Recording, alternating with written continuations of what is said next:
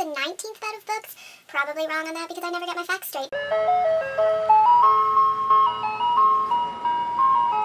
Hey guys, it's Jay, and today I am here with my Bout of Books 19.0 TBR. This readathon starts on Monday, May 8th, so today, and runs until Sunday, May 14th.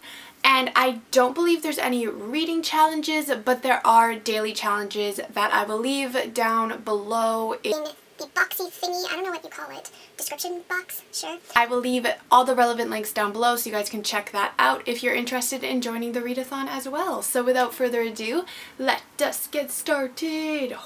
I have a total of 4 books that I'm trying to finish for this readathon. Will it happen? Probably not, but you know, we're gonna be optimistic. The first book that I'm going to try to get through is the one that I'm the most excited about because like this author is my bae. And it is Perfect by Ellen Hopkins. This will be my 7th Ellen Hopkins book, I believe, and I love like every single one of them, so you know, your girl's excited about it. The book follows 4 different teenagers all trying to be their own definition of perfect.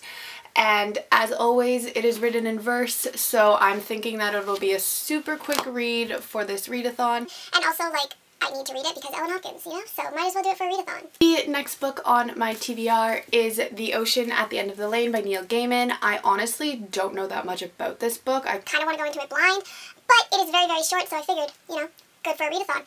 I haven't actually read a Neil Gaiman book, but a lot of people love him as an author, so I want to see what I think of his writing as well. The next book is probably the one everybody's going to be the most excited about. Because I swear this is the time that I'm actually going to read it.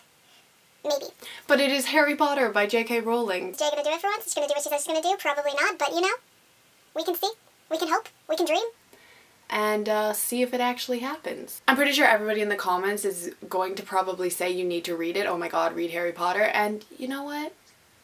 Today may be the day.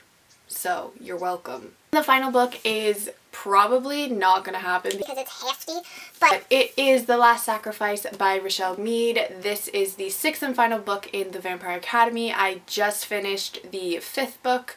Which, so good. Oh my god, death cliffhanger though. So excited to get to this one. I don't want to give a synopsis because, you know, it's the last book in the series, so obviously I'd give pretty much the whole story away if I tried.